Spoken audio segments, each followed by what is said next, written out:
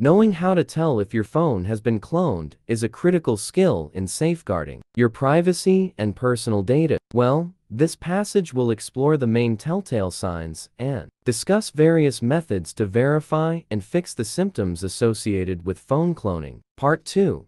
How to tell if your phone has been cloned. Tip 1. Find the calls or texts on your phone bill that you don't recognize. Tip 2. Cannot receive calls and text messages. Tip 3. Receive a text message asking you to restart your phone. Tip 4. Your phone displays the wrong location on Find My Phone device. Tip 5. You're locked out of your accounts unexpectedly. Tip 6. Your carrier prompts you that your SIM has been updated. Bonus: how to clone your phone to a new phone securely. Mobican Transfer for mobile Windows and Mac is more reliable than official tools and offers the advantage of selecting the specific content you wish to clone, regardless of the operating system your phone utilizes.